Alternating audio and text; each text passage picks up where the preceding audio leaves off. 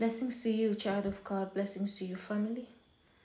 I welcome you all to this session in Jesus' name. What has been written about you is different.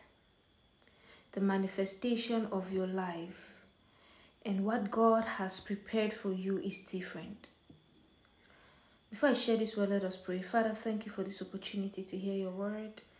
Guide us to speak that which represents you, and let every blessing that accompanies your word be a portion in Jesus' name.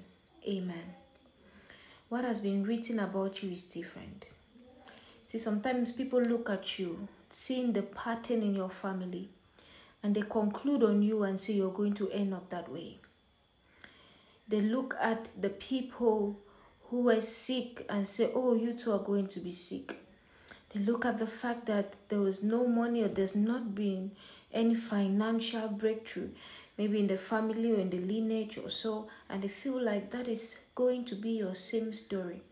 People watching closely just to see you end up like your family members, your parents or grandparents who didn't succeed.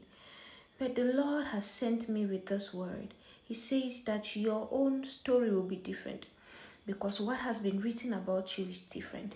I shared a prophetic word yesterday or 2 days ago, and I was saying that God uses us to express different dimensions of himself. God wants to use you to tell a different story about himself, a story that is different from what they know, a story that is different from what they think they understand. Look at a man called David. There was no king in his lineage, and everybody looking at the children of Jesse will never have guessed that there will arise any king.